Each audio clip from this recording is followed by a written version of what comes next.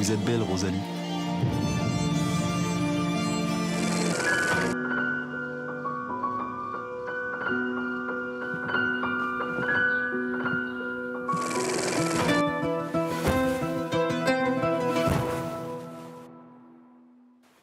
Hello and welcome to this week's film show. Critic Lisa Nesselson joins us in the studio. Hi, Lisa. Hi, Olivia. Now, we're starting with a French film, Rosalie. This is loosely inspired by a real person, a young, optimistic woman engaged to a gruff bachelor who is somehow obliged to marry her.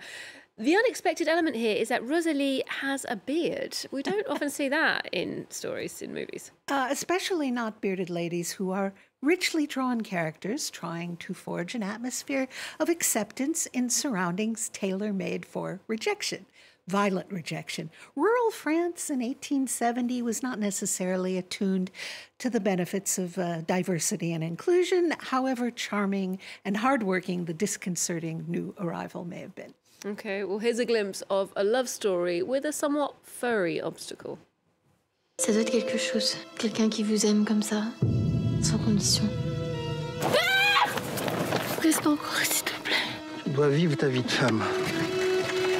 Laissez-moi vous regarder.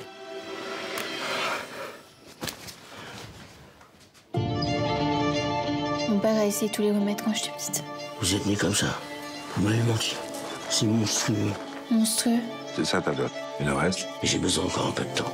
Quel temps? Il n'y en a plus du temps. J'espérais juste que vous soyez différents. Et moi que vous soyez comme les autres. So I hear you quite enjoyed this story. It's the story of Rosalie and Abel. Yes, I let myself get whiskered away.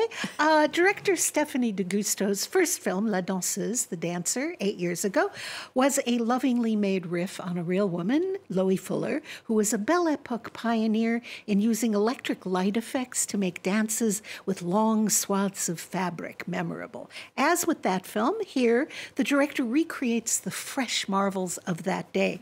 Now a child can take a perfectly exposed color photograph in focus with a cell phone, but in 1870, a photographer had to synchronize a single-use chemical flash to his pressing of the shutter.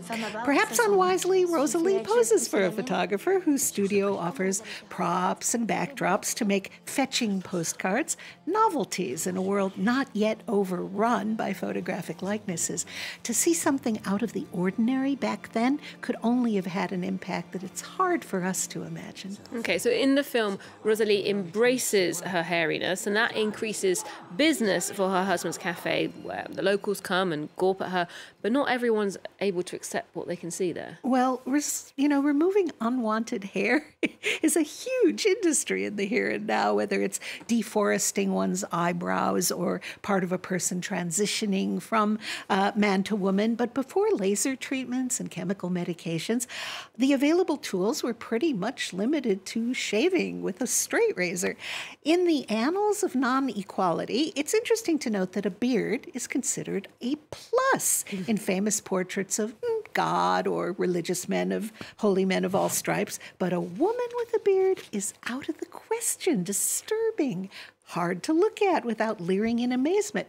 It's just the placement of hair follicles and presumably a hormone imbalance, but the brain gets confused by the mixed message.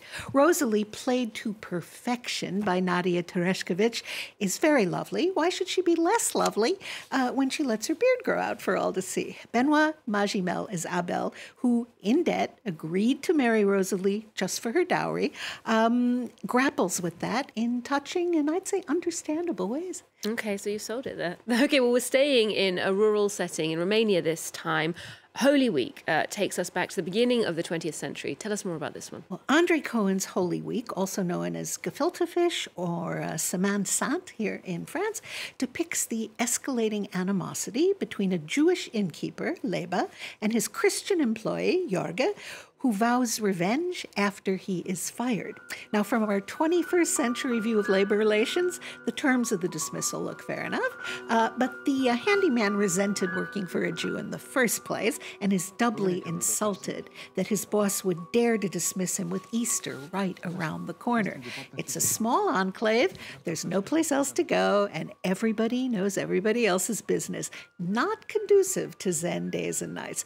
This is a terrifying portrait of the building of justified fear in an atmosphere of omnipresent conflict. Okay, we hate each other's guts. Now what? Okay, sounds quite tense. Let's take a look. Ce dacă e ziua mea de sărbătoare, o fac. Nu mai faci tâmbălău din Nu mai faci mie nimica. Mi-a dat în special să mănânc găină spurcată. Ți-ai tot ce să-ți mai dă paci. Îți dau eu ce mai ia să-ți dau socoteala și gata. Mie nu mai mi-ești de nicio folos aici la mine. Ce faci, bre, mă arunci de Paști? Nu-ți pasă că-s Paștile. Se ciudă pe lume că se bucură, a? Dar tu ai grijă de lucruri care spun la mine? Că le-am șop ale mele sfinte, a? Nu mai o să mă îngrijesc de tine? Tu nu? Ui să-mi vezi și de acum încolo ce lucruri sfânt și la altul. Am greșit, dracu, nu știu. Ce vrei să-mi faci? Vrei să mă omori acum? Tai capul acum ca la găină jos și agață-mă de craci. So this film is actually an adaptation of a novella called An Easter Candle. This is a famous part of Romanian literature. Yeah, kids study it in school. This film is extremely anchored in its time and place, and yet seems timeless because its themes keep cropping up whenever there are factions dead set against each other, often held hostage by unexamined tradition.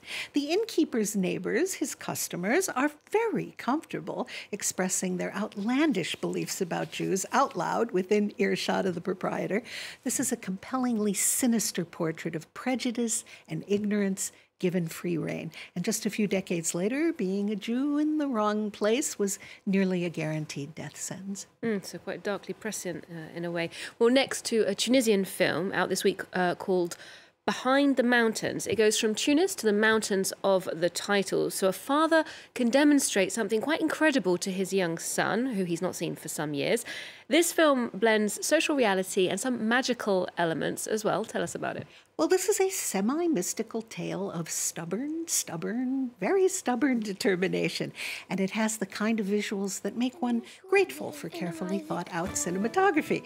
And it has one of the most gripping opening sequences I've seen in a while. An unassuming man enters a building via a bathroom window, grabs a metal pipe, enters an office full of people, and starts busting up the place with incredible violence. And then he jumps out the window, that's something we learn a little later. How do you jump out a window and survive? Hang on, can this guy Rafik fly or something? Okay, well, let's take a look at Mohamed Ben Attia's Behind the Mountains.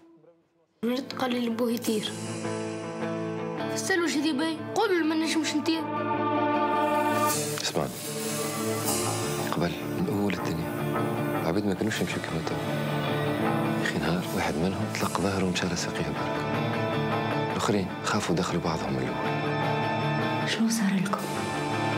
بشوية بشوية وقفوا وهم بيدهم ولا يمشوا كيف قلت لك شي برشا حاجات تبدلت وإحنا ما في بالناش.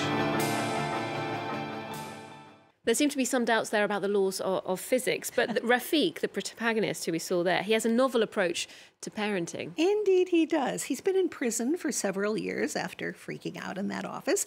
His wife has written him off. His son, a smart boy with a gift for music, barely remembers him. So Rafik kidnaps his boy from school and drives him to the middle of nowhere, but there is definitely a method to his madness. Okay, so overall, what's your verdict on the film? Did you enjoy it? Well, this lands squarely in the category of slow cinema, which, much like slow food, definitely has its rewards.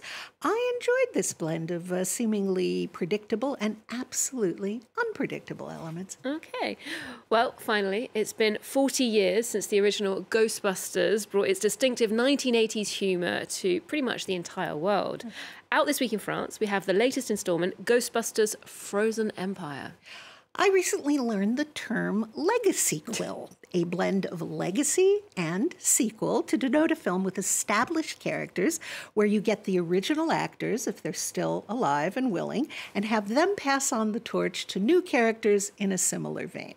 Of the original crew, Harold Ramis is no longer with us, but Bill Murray and Dan Aykroyd are good sports. They are indeed. Well, speaking of those new characters, France 24's Eve Jackson actually spoke to Paul Rudd recently here in Paris. Here's more on how he felt about being in the franchise that he first saw as a kid. It's surreal. Strange to be a part of it all because I've grown up with it, like we both have. And it's an honor, but it's tough to put into words the feeling of actually driving the Ecto-1 or standing in a flight suit with the proton pack on my back, looking over and seeing Bill Murray and Dan Aykroyd and Ernie Hudson and Annie. it's like stepping into a movie you've been watching your whole life, because that's what I'm doing. And it's very exciting. Now, is this offering original? Who cares? I find it amusing that often the same people who rush condemning a film for not being original, for resembling movies they've seen before, will rejoice and embrace a new installment of a saga where the premise and the characters are firmly established and therefore predictable. Sometimes familiarity is comforting, I guess. It's certainly a series of films that has some serious staying power. It's been around for 40 years, so something's working there. Lisa, thank you so much for this week's roundup. We'll leave you with the familiar faces of that ghost-busting team, joined by a new generation fighting those supernatural evil forces in Ghostbusters Frozen Empire. Well, do remember to check out our website for more movie news. That's here on France24.com. For the first time in New York history, people froze to death in the middle of July. What is it? The death chill. The power to kill by fear itself. Your veins turn to rivers of ice. Your bones crack. And the last thing you see is your own tear ducts freezing up. Like, literally scared to death? So cool.